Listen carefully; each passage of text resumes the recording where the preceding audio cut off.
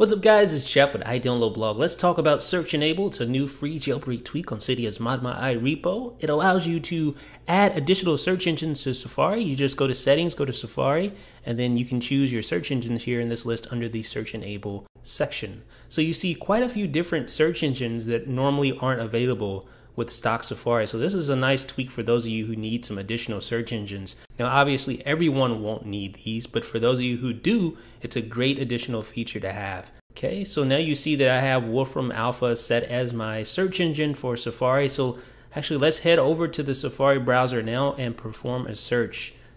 There we go. All right, let's pull it down. There we go. So you see in the search box, it actually says Wolfram Alpha right there. So you know exactly where you're searching.